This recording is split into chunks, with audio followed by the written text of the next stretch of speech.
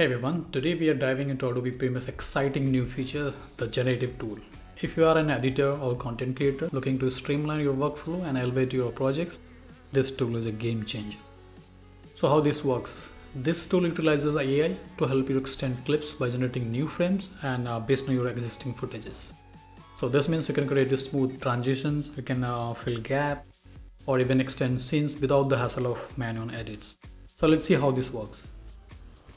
So here I have a clip you can see here. This is approx 4 seconds. So let's see how we can extend this. So select your footage and go to here in toolbar. At the bottom you can see this is the new tool, Generative Extend tool. So click on this and now I'll drag this. It will show you how much we can extend. So I'll click and simply drag under. So I can see it can extend max 2 seconds more. So 60 more frames it can add. So I will release my mouse here. And now as it is a cloud base, it will take some time and it depends on your system and your internet connection as well. So let's see how long it takes. So it takes some time. It's not that magical, you click and it's done. We are about to complete. So we are done as you can see. Now let's play.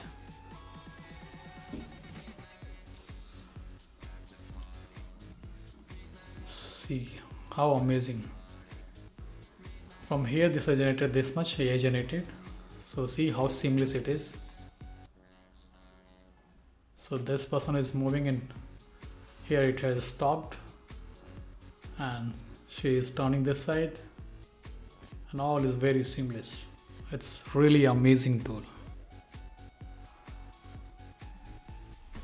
If you enjoyed this review, don't forget to like and subscribe for more tips and tricks on video editing. See you in next one.